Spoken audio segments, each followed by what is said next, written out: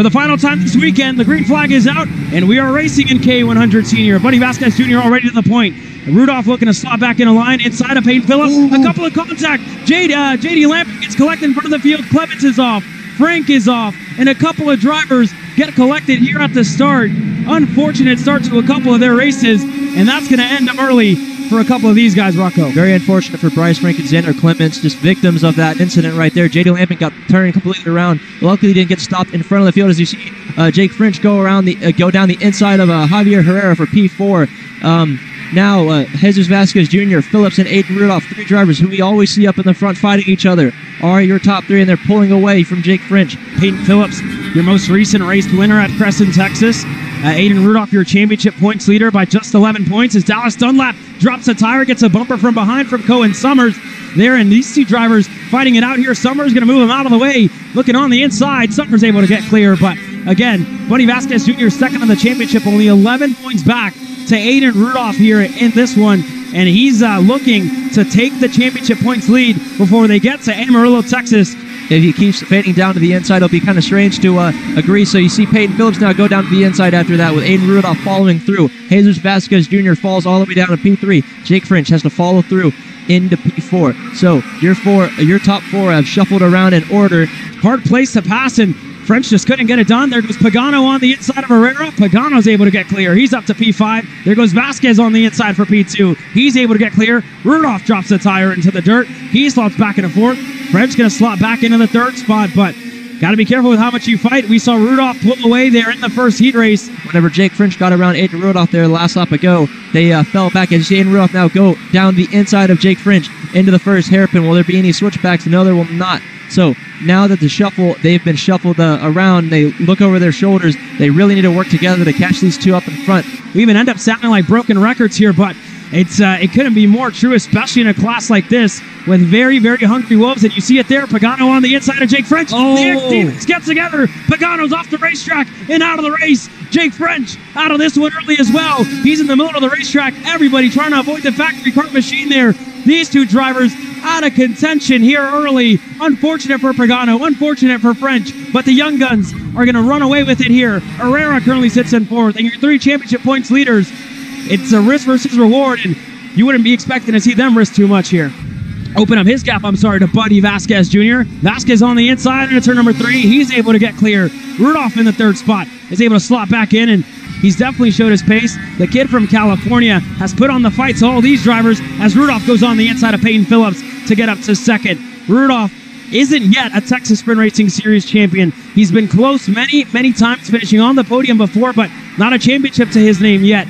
I know Jesus Vasquez Jr. sometimes would cover off a corner just to maintain that lead and control the race, because that's exactly what we saw from him in Crescent, and it benefited him for the most of the race. As you see Aiden Rudolph get around there for the lead, and you see Vasquez go back down the inside into turn 4 for the lead. So Vasquez back to the lead. Peyton Phillips has been sitting in that third place position this whole time, and now you can see Herrera getting closer and closer every single time we come around to that middle straight. You can see him exit the corner right behind them earlier and earlier. So setting in flyer after flyer here as he tries to close down his gap to the top 4. What does Rudolph do? Does he go? Does he wait? He's going to go in turn number 3 on the inside. He's able to get clear. Aiden Rudolph to the point. Buddy Vasquez back to second. Peyton Phillips goes to third. Rudolph now going to look to defend here slightly. Move to the bottom of the racetrack. Buddy looking low.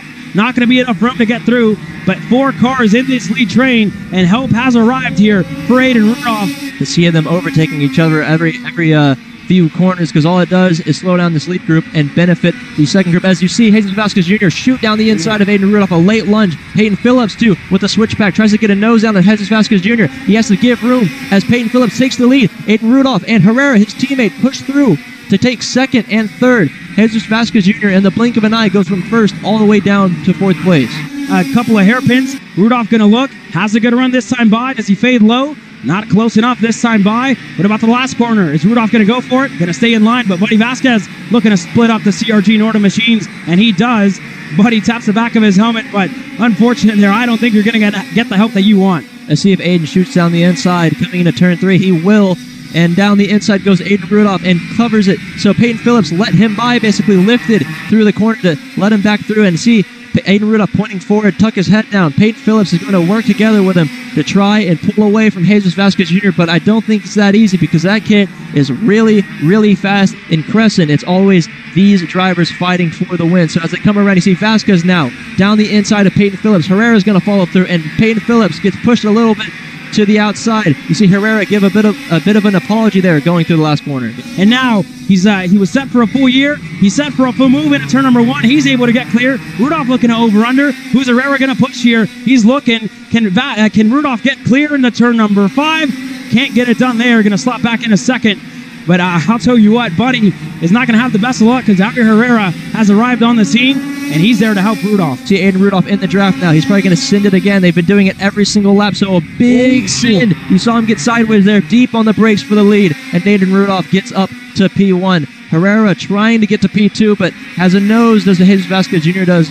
But holding around the outside goes Herrera and holds that P2 position. That's exactly what you want to see if you're you and Jeffrey on the fence line watching your drivers 1 and 2, and Vasquez Jr. is stuck now behind Peyton Phillips, and a big gap in between these two drivers with the closing stage of this race. But the Arcane Motorsports machine of Justin Music and Beckett Friesen aren't too far off. There goes Phillips on the inside of Herrera. He's able to get clear, and he's up to second. Herrera falls back to 4th, but here comes Justin Music and Beckett Friesen, the 2 rookies who moved up from junior last year. Buddy on the inside of Phillips, looking over-under. They go side by side, hands in the air. They're kind of confused as to why they're fighting for second here, and they're going to have to negotiate it here because Aiden Rudolph is running away with just about a minute to go here. That gap is absolutely massive. Made all that progress up to the fight up in the front. As you see Herrera now go down the inside of Peyton Phillips for P3. Rudolph has to push with everything that he's got to keep that GMC driver at bay into turn number 3. Buddy closes the gap here. Rudolph going to look over his shoulder, see that GMC get closer and closer every single corner. He's going to fight and push with everything that he's got, and the same thing applies to the California kid that looks to take another win on the year here in Texas. You see Aiden Rudolph look over his shoulder. He covers down thinking Vasquez was a little bit closer. I don't think he really needed to do that. He covers again. Jesus Vasquez Jr. tries to get the switchback. White flag this time by Aiden Rudolph. Looks over your shoulder. You see Jesus Vasquez Jr. throw his head down, goes down to the inside of turn 2, takes the lead. Aiden Rudolph tries to get the switchback, and he has to just push and goes to the outside. You see Jesus Vasquez Jr. cover off completely on the inside, and a switchback move from Aiden Rudolph. These are the 2 best drivers in the state of Texas at the moment. Rudolph around the outside looking and going. Jesus Vasquez Jr. Can he make it stick? A lot of grip around there. Aiden Rudolph looking to set up an over-under. He gets it done nicely. He's in the draft. What can he do? What can Peyton Phillips do to try and help out Rudolph here? He has 1 more chance, 2 more chances to get it done. But Peyton Phillips is really close. Rudolph on the inside of the chicane. Not close enough to get it done in there. What does Rudolph have left in store? Can he fade low? Buddy's going to defend middle of the racetrack. Peyton Phillips isn't too far off either. What is Rudolph? Can he get an over-under? I don't think it's going to be close enough. Buddy Vasquez Jr. wins in Caddo Mills. Aiden Rudolph comes across the line in second. Peyton Phillips tried to get the switchback like he did in Crescent, but it didn't work out that way, and he finishes in 3rd.